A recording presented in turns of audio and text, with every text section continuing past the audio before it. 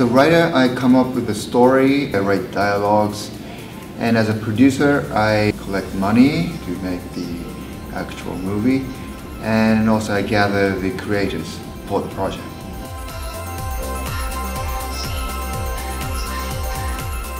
To believe in your project, to love your project as if it was your lover or your child.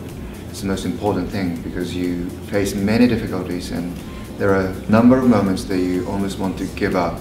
It's much easier to give up than to continue, but you hang on to your belief and to continue working on it.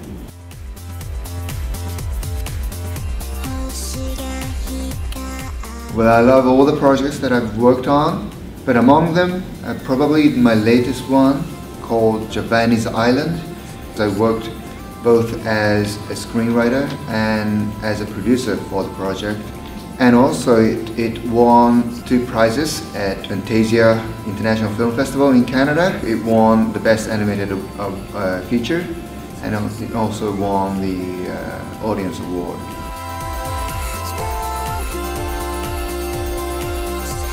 I remember a moment when I was making Japanese Island, there was one animator who called me, and I went to him and he said that he had a dream about me, and he said that I definitely said that I can postpone the deadline.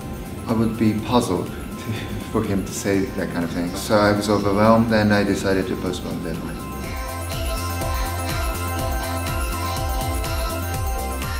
Becoming a producer, or probably a director, or even a screenwriter maybe, I was asked to write a screenplay. I was asked to become a producer. I originally wanted to become a scholar. I didn't pursue my dream. I gave up.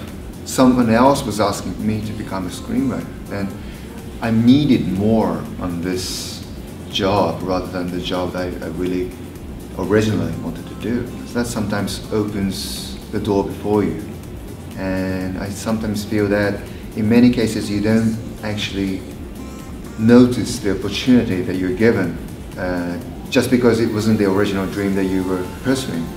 So that's how I feel.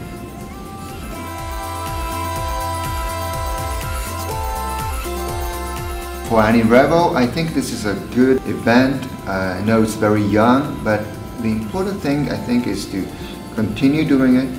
You get used to it and you get experiences and you get better, I think. And for anime fans, we're having this great opportunity to go outside of Japan and talk to the fans and talk to also the creators of outside Japan. My dream is to unite all the fans and creators around the world, and let's make this anime into a big movement.